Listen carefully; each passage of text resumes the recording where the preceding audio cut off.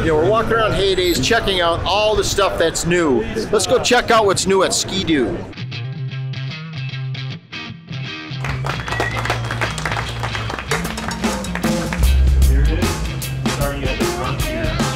Welcome to Haydays 2019. Yesterday we introduced the new Ski-Doo race sled, so we'll go over some of the changes that were part of that package. You'll notice on the front of the vehicle right now, we've turned the shock reservoirs inward. Reason being is if you get into a first turn, sometimes it get kind of messy in there. We don't want anybody getting hit in the side and knocking off the reservoir and actually breaking it. The new base valve has high and low speed compression adjustments, plus high and low speed rebound adjustments. We also have a new rail design this year.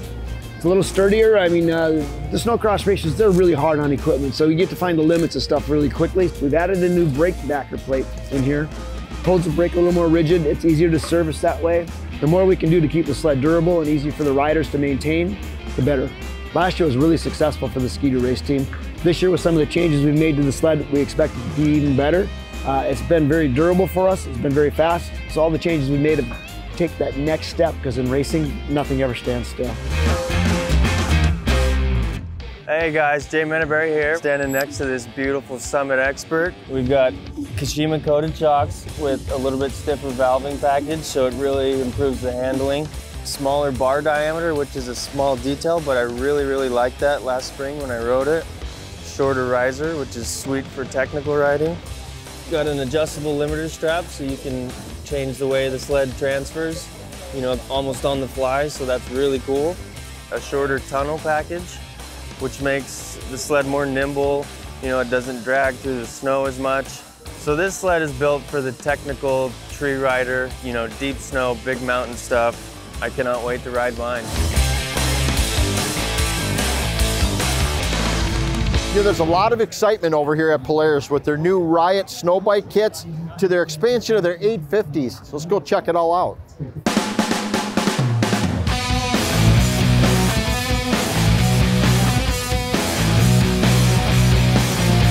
You know, I had to come sit on the Chaos and bring back a little memories from this spring riding and putting some miles on these. This is a very fun sled. It's playful, but yet it holds a line, and the 850 power plant is an absolute riot. So I'm pretty stoked on the new Little Ripper. I think I'm more stoked because I'm gonna ride it, but I got it for my son, but I feel like I'm gonna have more fun on it. But yeah, stoked to, you know, have a kit that my kid can follow me around when we go trail riding and stuff, and you know, get him started in the passion that I love.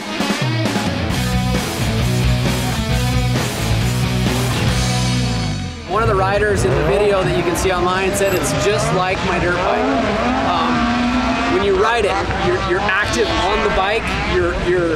Your body movements translate into traction and terrain changes. It's got all of the drivetrain updates, so the jack shaft is more compact, there's less moving parts. Riot comes in two models. This is the base model with Timber Sled fully rebuildable aluminum body IFP shocks.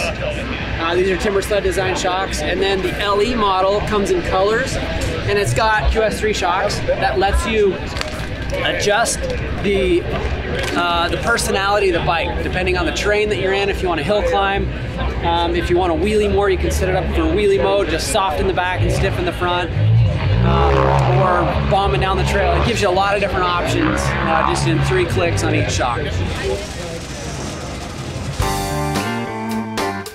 Making everyone jealous. There you go, bud. It's killer Haydays this year. So cool to see. I mean, everybody is so fired up for winter this year, and it's awesome to see.